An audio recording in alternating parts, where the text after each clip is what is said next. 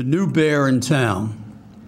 Sleepy Southborough, Massachusetts, has a frisky new resident whose appearance about town is entirely without precedent.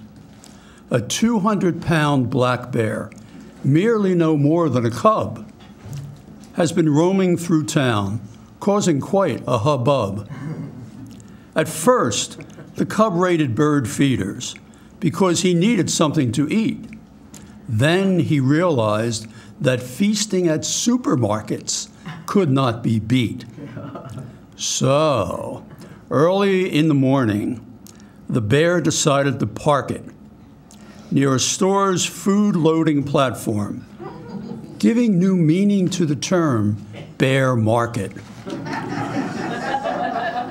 Store workers called the local police, who came over to catch the bear. But when they arrived at the market, the wily bear cub wasn't there.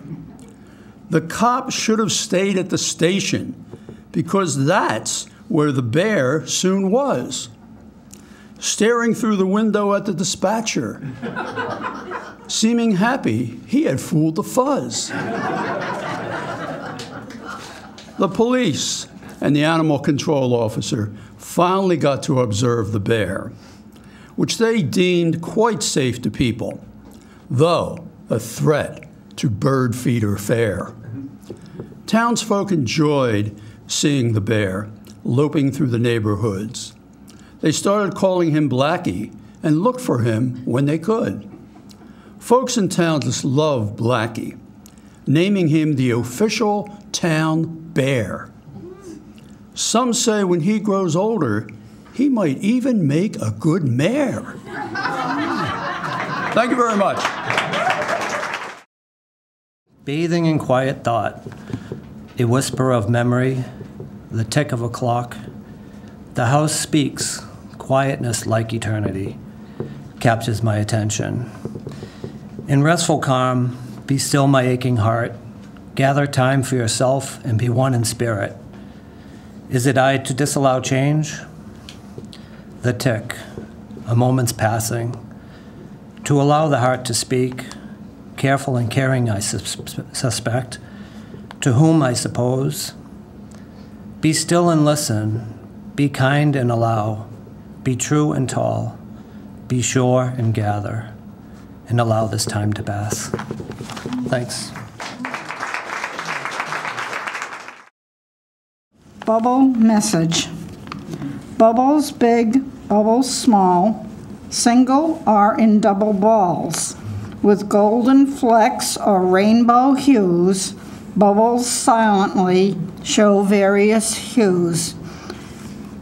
Each struck by rays of light project a different delight. No two are just the same, each in the air on its life's aim. Thus, as you and I breathe air within, we should glow in glory and live with vim.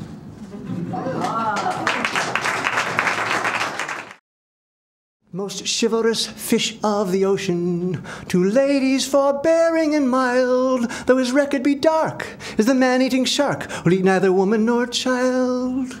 He dines upon seamen and skippers, and tours his hunger assuage, and a fresh cabin boy will inspire him with joy if he's past maturity age. He likes his gristle. A doctor, a lawyer, a preacher, he'll gobble one any fine day. Of the ladies, God bless them, he'll only address them politely, then go on his way. I can readily cite you an instance where a lovely young lady of Bream, who is tender and sweet and delicious to eat, fell into the bay with a scream. She floundered and flounced in the water, then signaled in vain for her bark. Bark, bark. And she'd surely been drowned if she hadn't been found by a chivalrous man-eating shark. He bowed in a manner most polished, thus soothing her impulses wild. "Don't be frightened," he said. "I've been properly bred, and will eat neither woman nor child." Then he proffered his fin, and she took it. Such gallantry, son, none can dispute, and the passengers cheered as the vessel it neared, and a broadside was fired in salute. They soon stood alongside the vessel, and a life-saving dinghy was lowered, with a pick of the crew and her relatives too, and the mate and the skipper aboard. And she hauled up in a jiffy, and the shark stood attention the while. Then he raised on his flipper and ate up the skipper and swam away with a smile. This proves that the prince of the ocean, to ladies forbearing and mild, though his record be dark, is the man-eating shark, will eat neither woman nor child.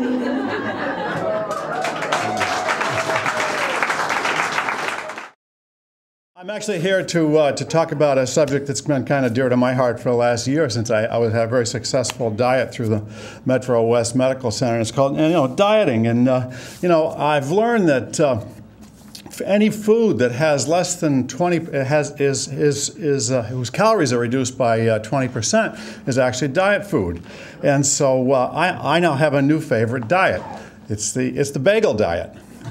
It's a piece of bread with a hole in the middle that's got 20% fewer calories, right?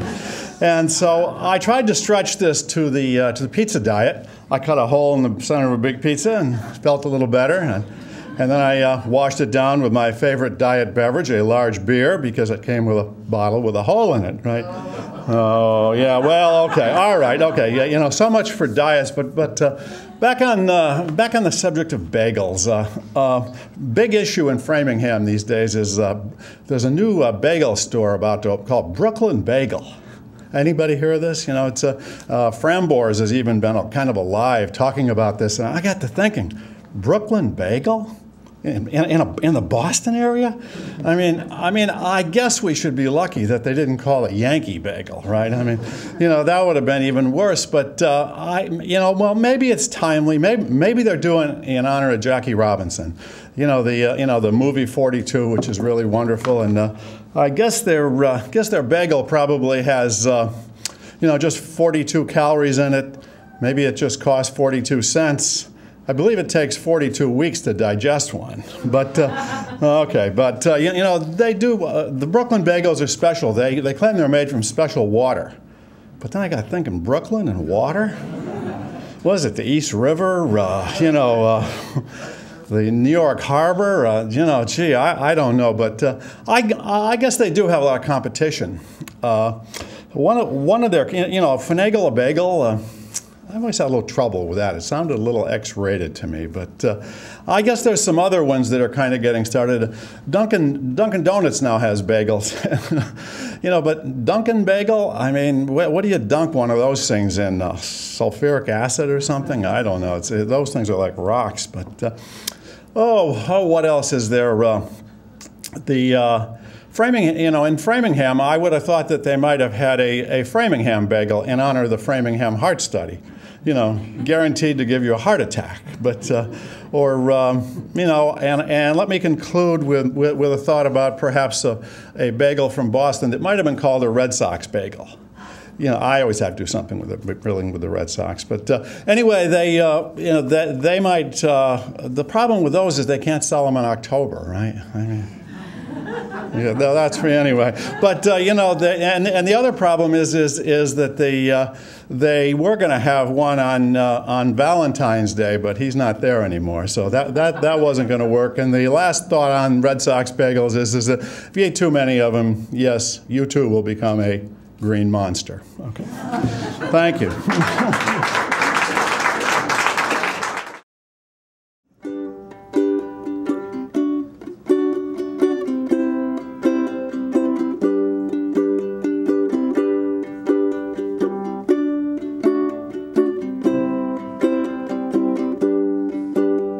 Standing in the shower just the other day, pondering life neath the suds and spray, when the sliver of soap caught my mind.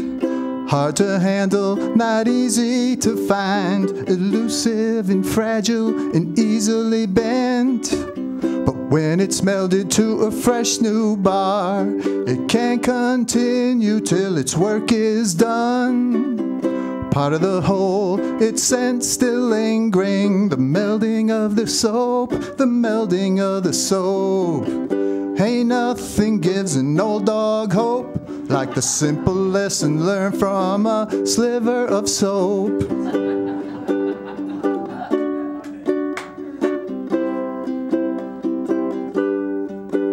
And I thought to myself that life's this way.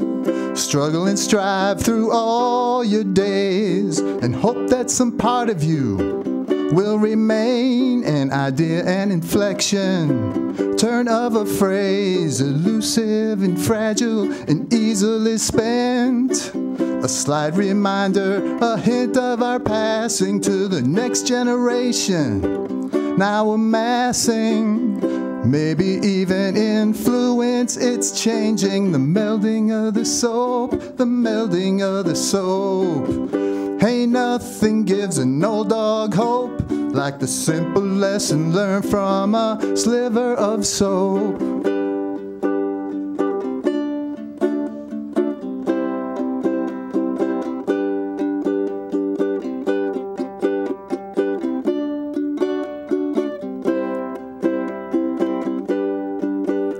So now I sing these simple songs, hope that someone might sing along and pass some part to the next generation. A rhythm, a quaver, some musical flavor, elusive and fragile and easily lent. And we'll live on in the songs they are singing, in the echoes of tunes that still ring true, long after they're creating the melding of the soap, the melding of the soap.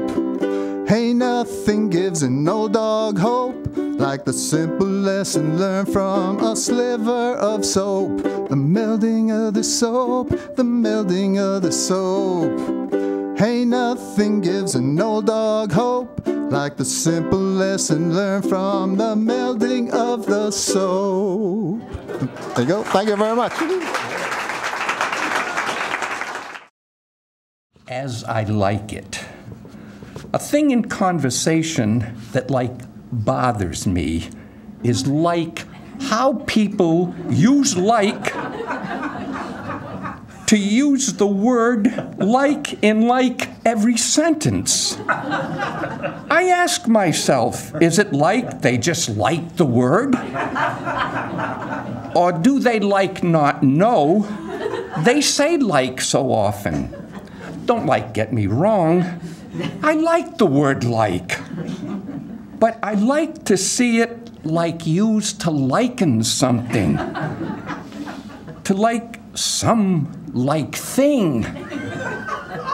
If we didn't have the word to make a simile, we would always have to use as. And that would be boring. I mean boring. I would like the people who to use so often to stop. But that's unlikely.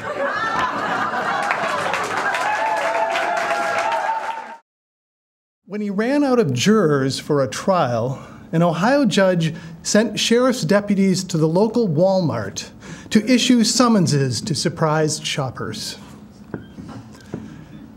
I was standing at the checkout counter in the grocery section, my hand extended for change, when the deputy slapped the summons into it, grinning like a frat boy playing a practical joke.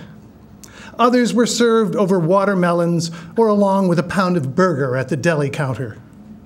20 of us were led to an old school bus, allowed to put our groceries in our cars, leaving lettuce to wilt in its bag, ice cream to melt into soup.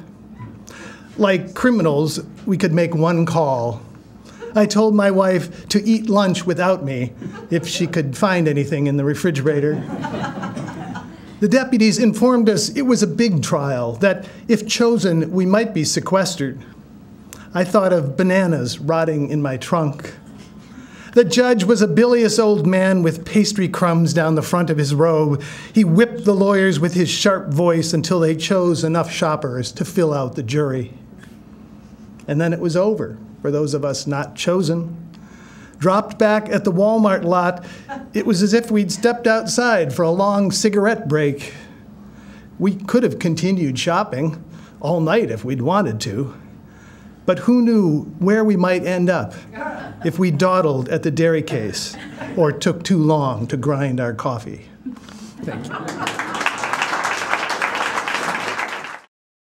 You would be calling me out of the cold water today, telling me to buy a new car, as you did 15 years ago, before I bought this one, when I dodged and dove under for the sake of nostalgia, resisting you thoroughly, praising that first car, its grille, its set of tires, the stories it tells. And now it would be this set of tires and the snows and all that money I put in to set it right. I would be telling you it only has 235,000. I'm planning on 300. I still regret not having changed the timing gear in the Chevelle, and I don't have time to look for a new car or the know-how. You would parry with side airbags and anti-lock brakes. But what could I do when I was already there, making nice with the mechanic? And you would lament, upset that my face is cut, my eye bruised, my legs, my palm, and you would introduce me. This is my daughter. She fell off her bike. And the subtext reads, she doesn't usually look like this. I'm embarrassed. Forgive her.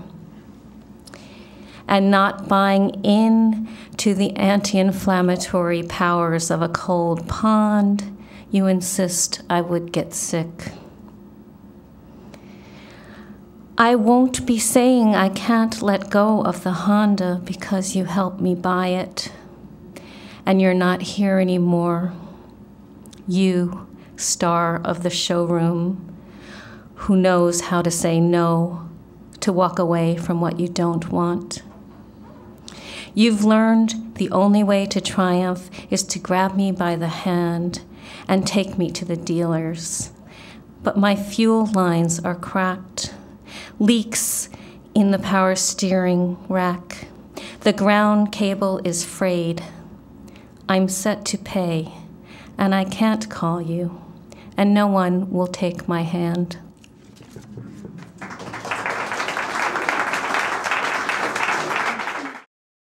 In 1986, the Boston Red Sox lost the World Series in particularly excruciating fashion, and even for the Red Sox. The most memorable play of that series was a ground ball that went through the legs of a Red Sox first baseman named Bill Buckner. The walk of life.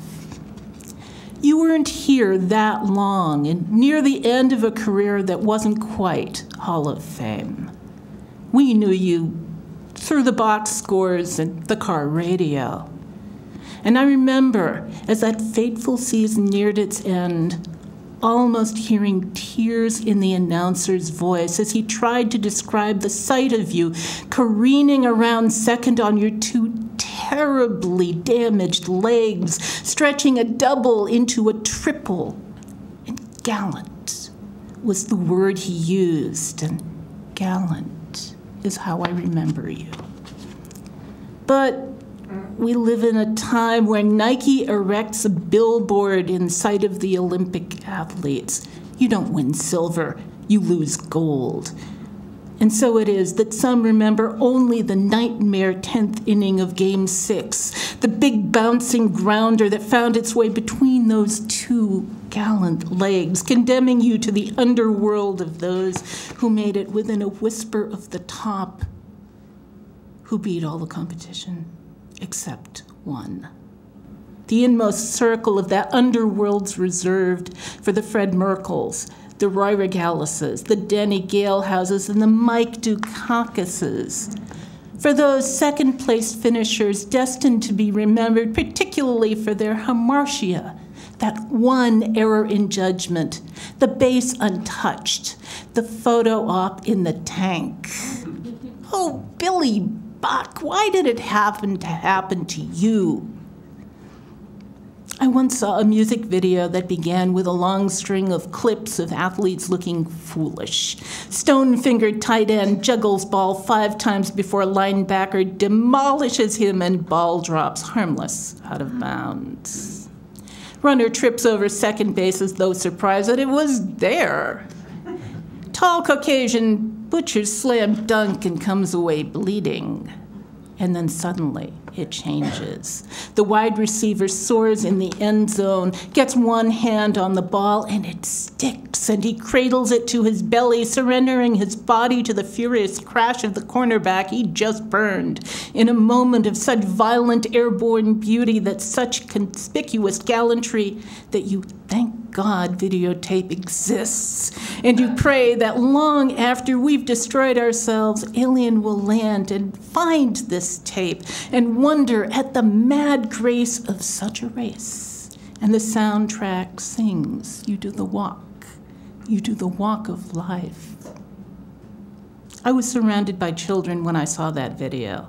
My daughters, their cousins, and the like, suddenly filled with a spirit. I stood up and began to preach the brilliance of what we were watching, that if you want to achieve anything spectacular in life, you have to risk humiliation. And this one time, they all listened to me, fascinated like pigeons in Assisi. And I can tell you, standing stiff and tall, the ball bouncing toward you, big and slow, and I know you're thinking, thank God, at least we're out of the inning, and then it's a little too slow. And the batter is tearing down the line toward you faster than anyone named Mookie has a right to move.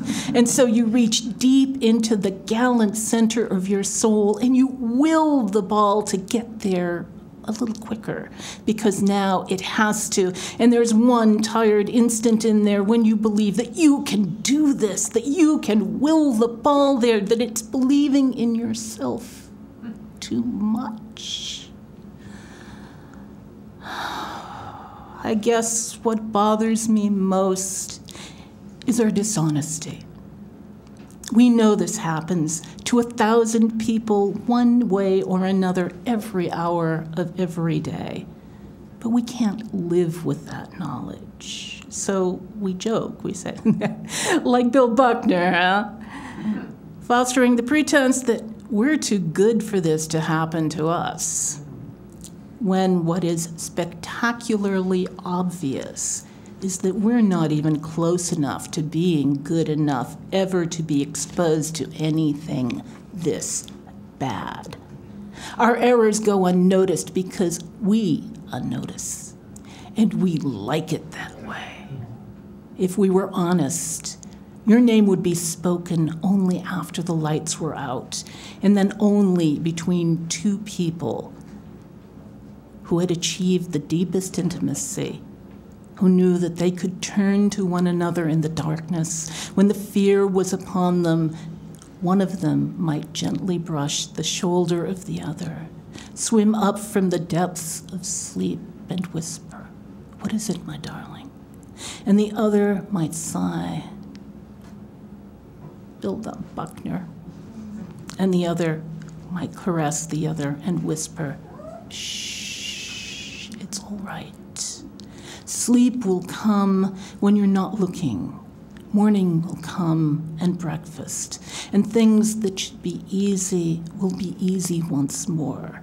It is the walk of life. You've walked it before. You will walk it again. Shh, beloved. Shh." Jack McCarthy, thank you.